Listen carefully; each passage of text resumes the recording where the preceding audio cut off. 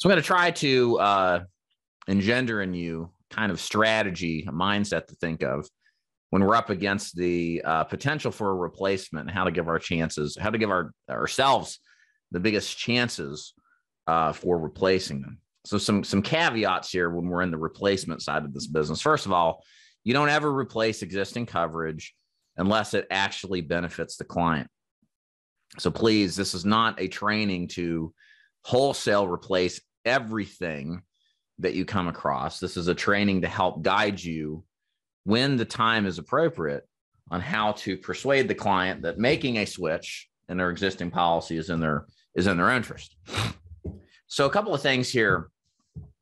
I want to talk from a meta standpoint, from a big standpoint. It cannot be overstated that the more obvious and simpler it is to show the difference in where they are in their inferior coverage to where they could be in a better policy, the simpler and easier that is to actually understand, the more likely your client's going to make the switch. So what do I mean by that? Let me explain. It makes sense when your client is not covered, like say with a 2-year waiting period policy, and then they could be covered with you. That is more likely than not, if you can explain the difference of that and explain why the client should care, it's pretty easy to understand that they're going to replace the vast majority of the time. Okay. So what I mean by that explanation is that when the circumstances are obviously in your favor, you should be replacing it. If they are in your favor and you're not replacing it and you're trying, but the client relents to no logical explanation, there's probably something you're not doing prior to that to build sufficient trust and rapport with the client. Okay. So it's less about the tricks and the tips to kind of what words do you say to trick the client into replacing or anything. It should be pretty obvious that what they have is bad and what you can do for them is better. Okay. So here's how we get into the replacement conversation. So the conversation typically comes up about replacement when we're in stage 2 and we ask the client, so what are you doing right now for your existing life insurance? And they happen to say, well, I got some kind of policy. Great. So what I do at this point is to start asking questions, okay? Just basic questions, enough to get them to the point where they're unclear about what they have. Again, the vast majority of our clients don't really know what they have. They have an idea about it, but an incomplete idea. And I want to ask enough questions to get the client concerned and wondering, okay, is it this or is it that? Because that gives them motivation to do what I ultimately want them to do, which is go grab the policy and then let me review.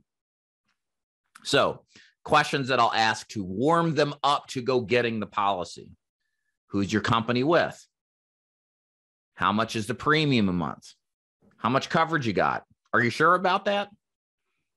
Just to get them to think twice. Maybe they do, maybe they don't. Because I can tell you, pro tip here, most clients are way off on what they have. Maybe about 2 out of 3 people don't know what they've got. It's crazy.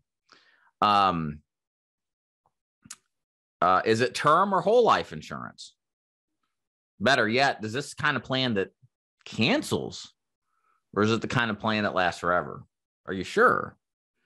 And then usually about this point, I'll say, well, why don't you do this? If I'm in person, I'll say, go grab the policy. Let's take a look at your policy. I do free reviews as part of my service. Go grab your policy for me, and then we'll take a look. If I'm over the phone, I'll say the same thing.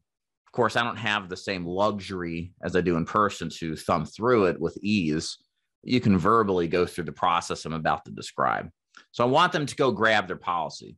Notice that I ask for permission. Would you please go grab your policy? No. Go grab your policy. It's part of the service that I provide to help you. So I ask it matter of fact, without being, permission based. And many times they'll go voluntarily get it anyway. But that kind of go get it because I said so gives you that little bit of motivational edge, that assumptive edge that we like.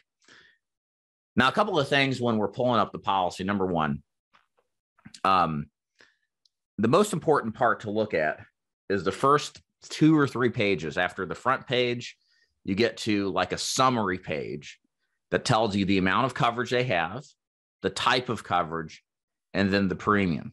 Okay. So we want to be looking for that. And if you're in person, we want to be showing this to them. And it's like sitting side by side. If you're over the phone, you want to have them like, okay, turn to page 2. Tell me what the top of the page says. Okay, where does it say premium? Where does it say coverage? What does it say, et cetera, right? So you're verbally walking them through it, okay? Sometimes on the second page, you'll get a kind of some language about if it's level term or level whole life or guaranteed acceptance. So, or you'll also get an indication if it's a smoker rate or non-smoker rate. More on this later, okay? We're just trying to fact find to see what they've got. Typically in the third or fourth page, there's going to be some kind of description on how the policy covers.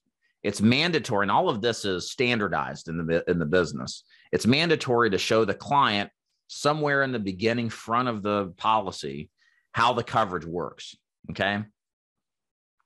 Meaning, what does it cover in the first year, second year? Then it goes like to the 5th year, the 10th and 20th, and it will show cash values on these pages too. So what'll happen a lot of times is if it's a 2-year wait period policy, it'll show that there's no coverage. It'll show our return of premium plus 110% or something like that. Then that's the indication to the client, again, more on that in a minute, that they should be concerned about. Also, if it's term, usually it'll show the termination date. It'll show how the premiums are level for all these years and the coverage is level, and then they'll either terminate or it'll show some enormous premium after the term period is up, because sometimes these plans go up enormously in price, and that's the indication that it isn't perfect. Okay. Or it's not whole life.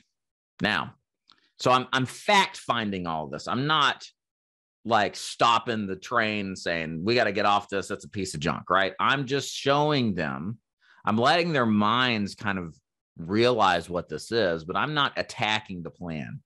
So okay, so your premium is this. Does that sound right? Your coverage is this. Does that sound right? Yeah. Sometimes I thought I had more than that.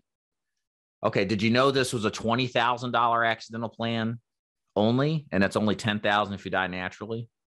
No, I didn't. Okay, let's keep that in mind. So I'm planting these seeds of like doubt and mystery and concern, and I'm getting them kind of concerned, but I'm not, again, attack. I'm not ready to a full frontal attack here, right?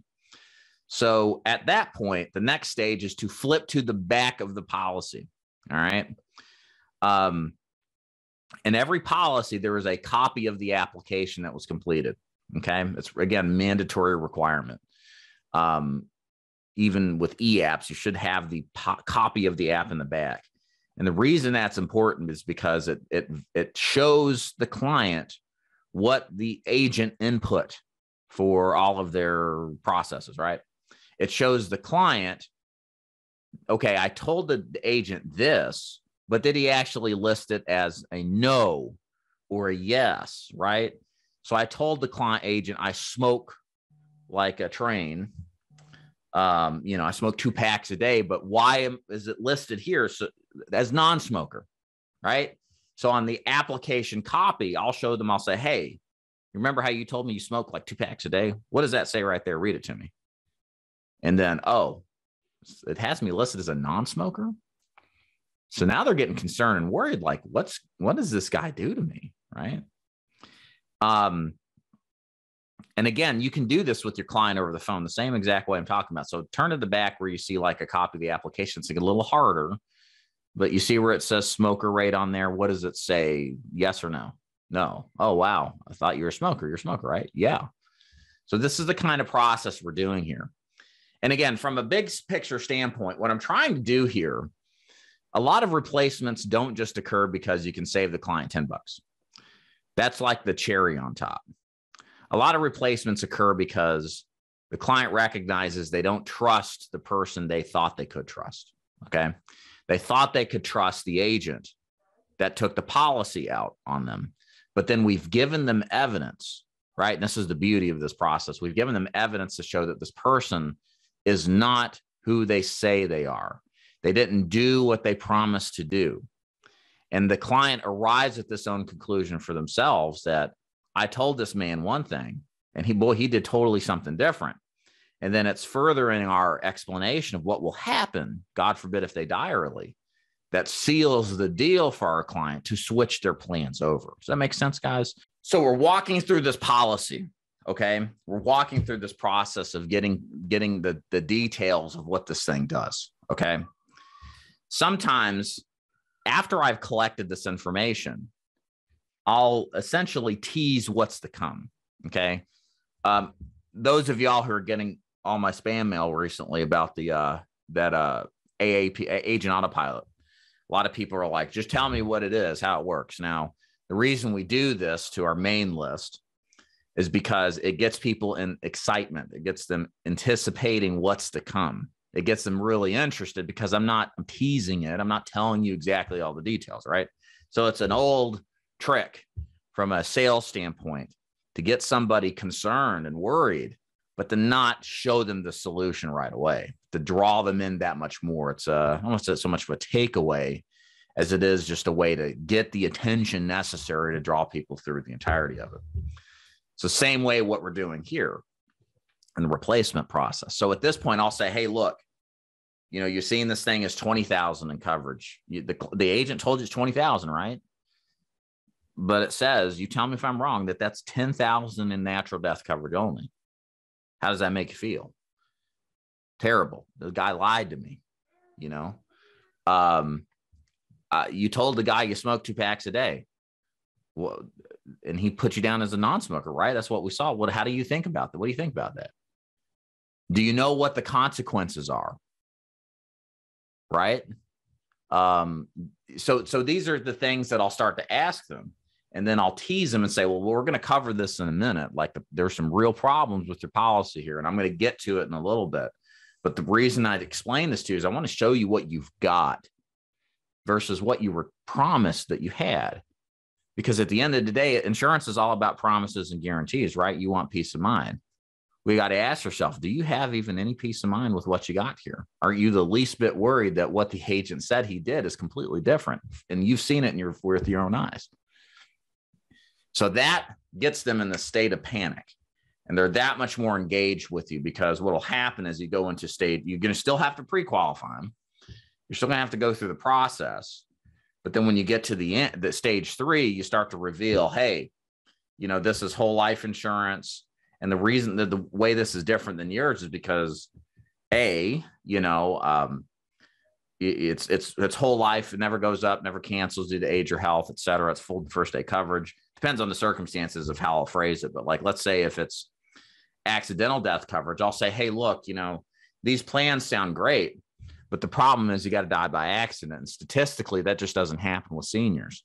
Not only do you have to die by accident, but you have to die within the first 90 days. There's a lot of healthcare that's out there that will extend the length of your life, maybe not the quality. But in many cases, with this large amount of coverage that you were told you've got is not what it's going to pan out to be. So my advice to you, my recommendation is, instead of getting the accidental coverage, put the savings towards more natural death coverage, because we know you're going to die by some account. And with the coverage, it will be for natural or accidental. Well, most likely, of course, natural. Most people don't die by accident at your age. So we want to tap out the most that we can. Does that make sense, right? Because we've talked about earlier the inflation going up, right? And you need to have more than just 10,000. You're 55. You should try to have 15 or 20 at least. So this is me trying to show them the reality of what they have versus what they could get. And again, trying to tie it all back to, again, hey, look, at the end of the day, this is about trust. This is about promises. It's about peace of mind. It's not just a peace of mind that you've got coverage, but that your coverage will actually do what it's entailed to do, right?